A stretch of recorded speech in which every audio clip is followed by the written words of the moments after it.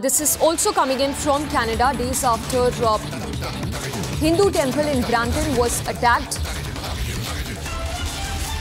There is zero action on part of the Canadian police against those Khalistanis who were seen threatening the Hindus outside the temple, while 2 Hindus have been arrested by the Canadian police. So in total, 3 Hindus that have been arrested by the Canadian authorities, while there is no action that's been initiated against those Khalistanis who led the attack against the Hindus outside a temple in Brampton. So this is days after the Khalistanis were seen on a rampage outside a temple in Brampton. The visuals on your screens show how the Hindus were assaulted by Canadian police as well. And all of this while the police served as mute spectators when Khalistanis went on a rampage. It's now being reported that 2 Hindus have been arrested by the Trudeau police in connection with the Brampton violence.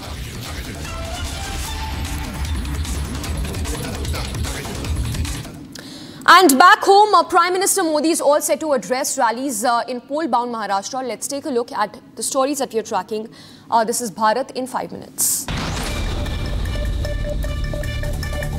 In a series of high-profile events ahead of Maharashtra Assembly elections, Prime Minister Modi is set to address multiple public meetings and hold a roadshow in key districts of the state. He will be holding rallies in Nanded and Dhule today.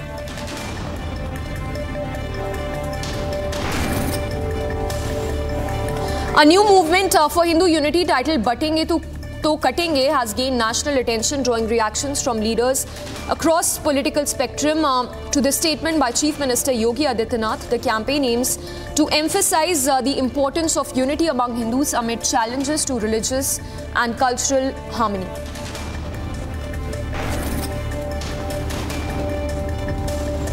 More than 500 petitions have been submitted to Jagdambika Pal, who is the chairman of the JPC on Waqf Bill, and the JPC member and Bengaluru South MP Tejasvi Surya. This comes after Jagdambika Pal visited Hubali, Vijaypura and Belagavi, where he met farmers and members of various organizations who claim their lands were being unlawfully taken away by the State Waqf Board.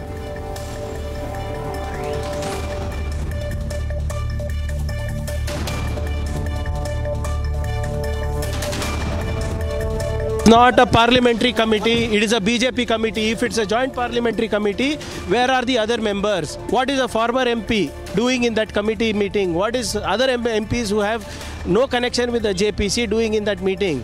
Where are the other MPs from other parties? A joint parliamentary committee means the committee members should come. This is nothing but a BJP sponsored committee that has come today.